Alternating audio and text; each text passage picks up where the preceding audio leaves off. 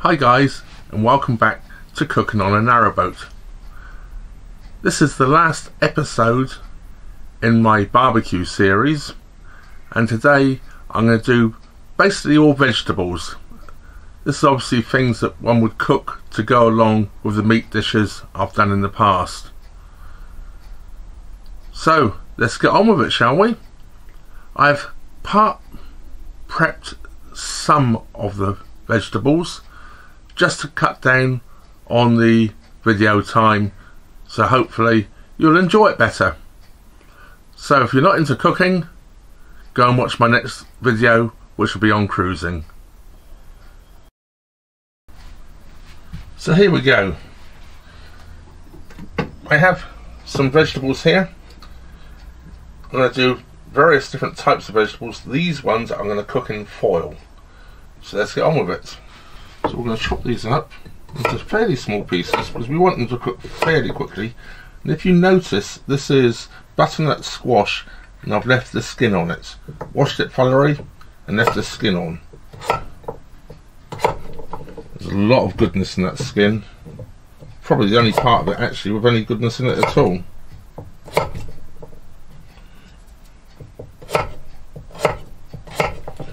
Some butternut squash. Rather large carrot here, so it cooks quicker.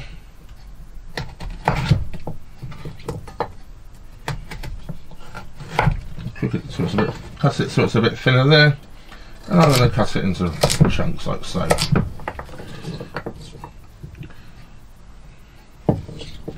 Have a sweet potato here.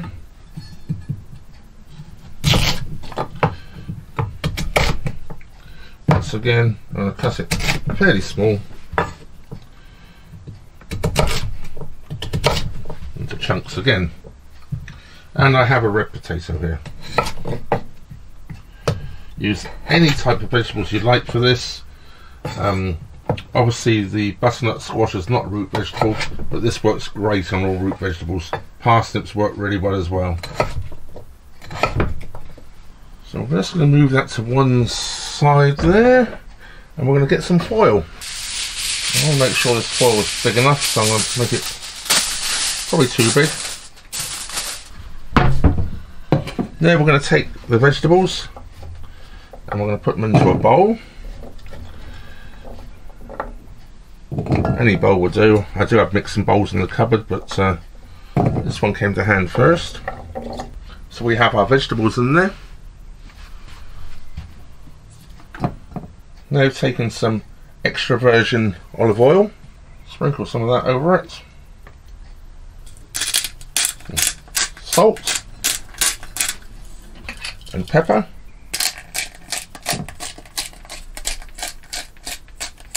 and I have here some fresh herbs I picked and washed from the garden just a while ago. I'm just going to take the stalks off.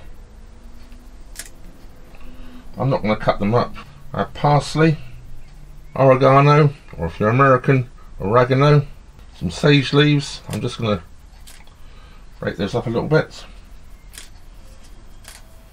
just so they mix in a bit more. A little coriander and some thyme. If you do leave some stalks behind, it doesn't really matter, you can pick them out afterwards. Just serve them to your guests and let them pick them out. Show that you use real fresh herbs. The thyme is the main one in this, I think, and it just lifts the flavour of all of those vegetables. I'm not going to put any more of the coriander in. It's quite a strong flavour and I don't want to overpower it. Just going to mix all those in together now. Everything gets coated in some of that olive oil, just like so.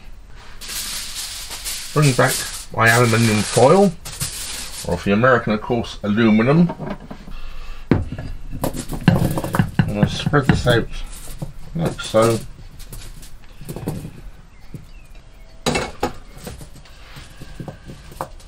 And right in the middle, I have a whole garlic. I'm going to put that in as well. Now if you're on a diet, you can miss this next part out, but I think it really makes it I'm going to take some butter. So I'm taking a fair knob of butter here. I'm just going to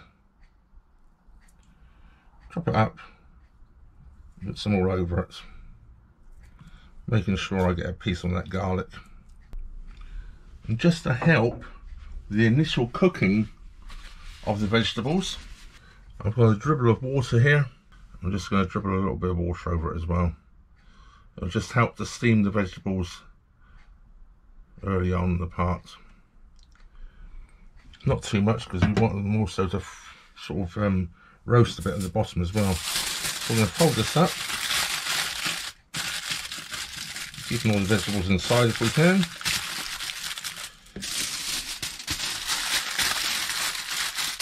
Now by using a big piece here, it makes it a lot easier. Just going to fold it up like so. And if I was grilling it, that would go, if you've got a grill with one of those warming racks on, like a gas grill with a higher warming rack, put it on there and put them on first and let them cook slow. It really does pay dividends.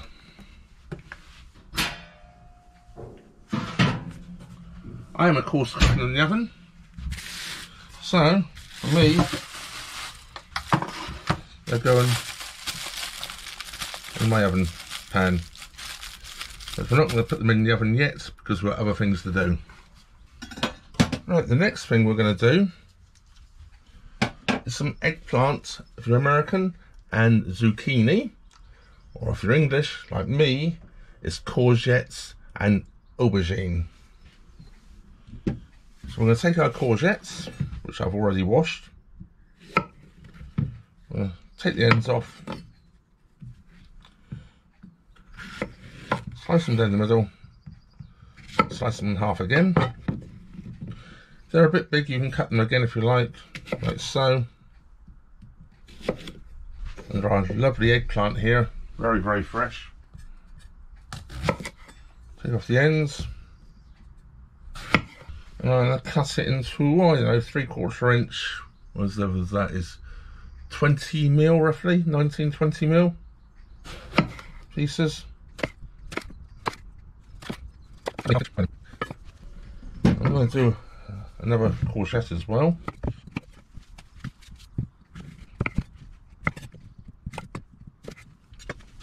Now I'm going to put all this into a plastic bag. Before I put it into the plastic bag, I'm going to plastic bag down like so. Take my olive oil again. Put probably about, I don't know, 3 or 4 tablespoons in. Once again, we're going to have salt and pepper.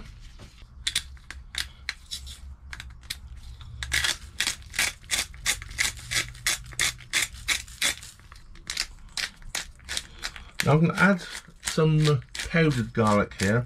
The reason I'm going to use garlic powder and not fresh garlic is because I find sometimes fresh garlic will burn on the grill. And the garlic powder will take a lot higher heat. I like mine quite garlicky, so quite a bit. Might even put a drop more in. There we go. It's probably about half a teaspoonful of garlic powder, half a teaspoonful of salt, and about 1/4 teaspoon of ground black pepper. So we're going to throw all our vegetables into the bag. I'm going to put them in, making sure they're not sticking together. You notice I've got a very large bag here, that is on purpose. I'm going to pick it up. Lots of air inside. I'm going to knot it. And then I'm going to shuffle them all around inside the bag.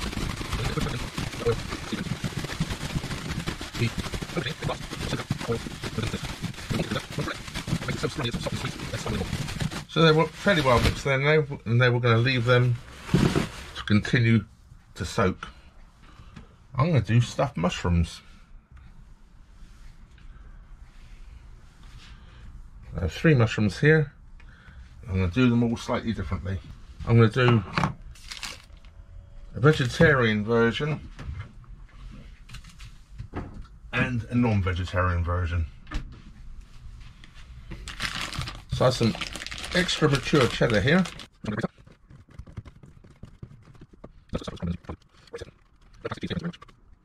Now the cheesy one's just going to be cheese, and we're going to pile in the cheese like so. Make sure you're generous, because of course it will melt down, like so. I'm going to put a dribble of olive oil on that.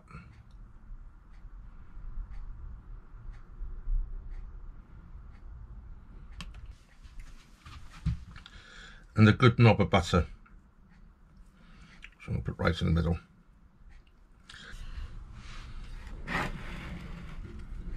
So in a dish here, I'll put that one in ready.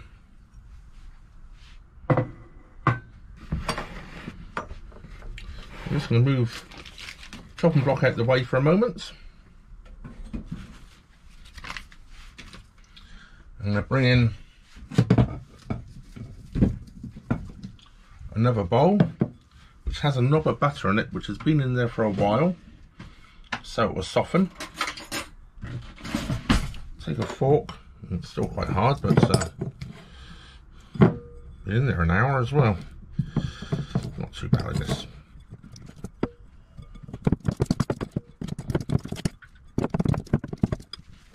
To that, I'm going to add 175 grams of pate. Now, I know pate is not so easy to get if you're in the US. Liver pate works. I think it's called Brausschwager or something in America, a German name. Pate is easy to get here in the UK, so I'm using pate because it actually, I think, works slightly better.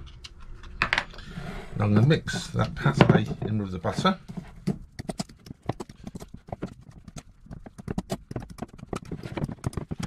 Mix all that pate in. Doesn't have to be perfectly mixed because the butter obviously is going to melt. We don't want it in big clumps. Trying to do this in a narrowboat kitchen is not always easy, you know. Room is somewhat limited, and I have quite a big galley. So I'm going to bring our mushrooms back in, and we're going to fill the mushroom. Now we don't need to add any olive oil to these ones because of all the butter we've added.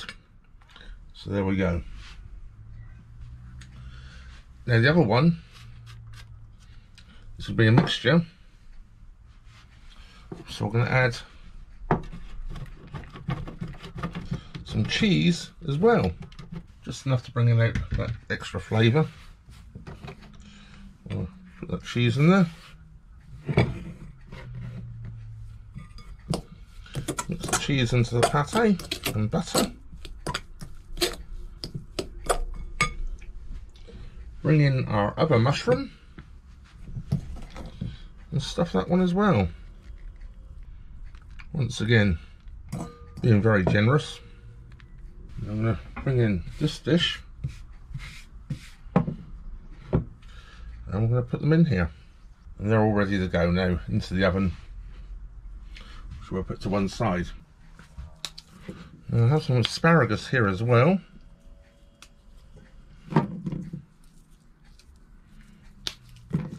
And when you prep asparagus, it should break where the tough bit and the nice bit ends. So it's just a case of snapping it off. If you cut it, you never know quite where you're cutting it. So we just let it snap where it wants to snap. It's a good way to go. And that we're just going to put into a dish. And when you cook these on the grill, you can just put them straight on the grill, obviously, so they don't fall through the bars. And just grill them. Works wonderful. They don't take very long.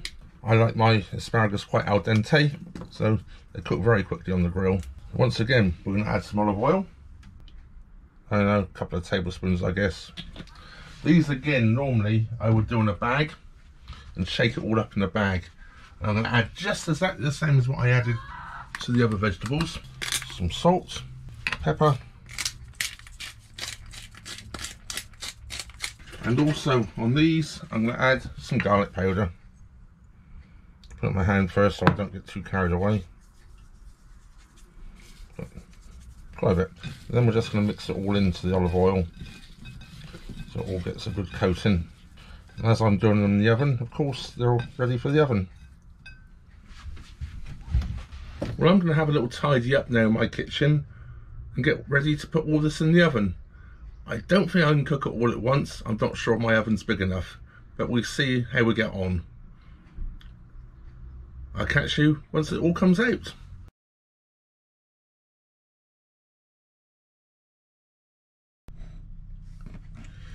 Well, here we have the vegetables.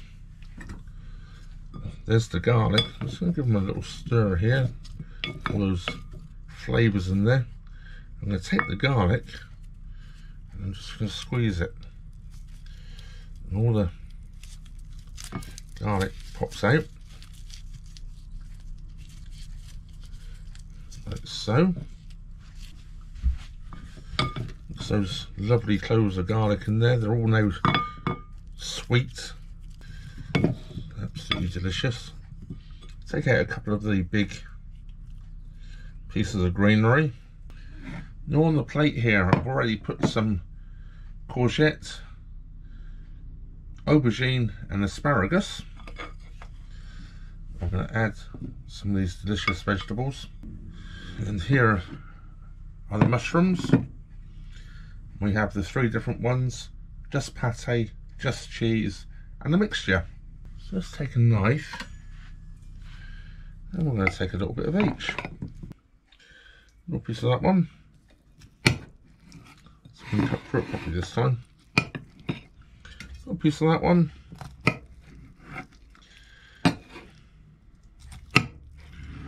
By adding those butter to the, or the oil to the bottom of that, it made it all scrummy. Now there's my plate of yumminess. What else I did was a banana. This is an excellent dessert on the grill. I'm going to put it on the same plate. I'm going to just make a bit of space here. And I've cooked this banana. This is absolutely brilliant, served with vanilla ice cream. So let's try it.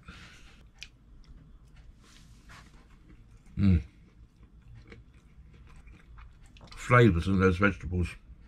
The butternut squash with the skin left on it gives it a lovely crunch.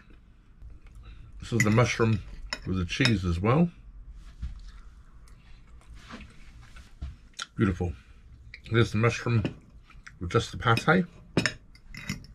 The mushroom becomes like meaty. It's absolutely beautiful. Now the cheese one.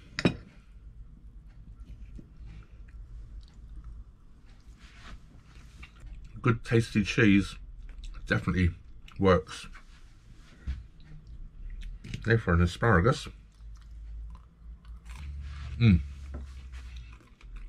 I've got that just right. Left a nice crunch to it. Lots of flavour, very good. And then for a piece of the aubergine. So sweet. When you cook them with that olive oil and all, it just melts in your mouth. Absolutely fantastic. And then for a bit of courgette or zucchini. Once again, just lots of flavours. And now for my banana and chocolate. This is absolutely great with vanilla ice cream. But unfortunately my freezer on my boat is very small and it's full up. So ice cream was out of the question. But the banana is so sweet. And the bitterness of the dark chocolate coming through at the end. That makes it a fantastic dessert. It rounds off any barbecue, which is rounding off this little series of barbecue food. I hope you enjoyed it. I enjoyed cooking it and eating it. Just to let you know that Wednesdays are going to become my off the cut series.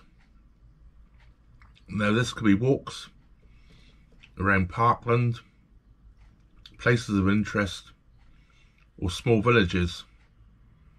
I'm not going to do walks into big towns, because big towns is a big town. But the little villages, I'm going to show you what's there. There's a pub, village store, village green. Just a little walk round the places of interest. So that's what Wednesdays are going to become once I start moving again next week. And we'll go back to cruising videos on Saturday. That leaves me to say thank you very much to all my patrons again. Making these food videos without them would be very difficult. Thank you very much to all my new subscribers. I'm about 130 away now from the magic 1000. So if you haven't subscribed, please subscribe now. That just leaves me to say thank you very much for watching. Trevor out.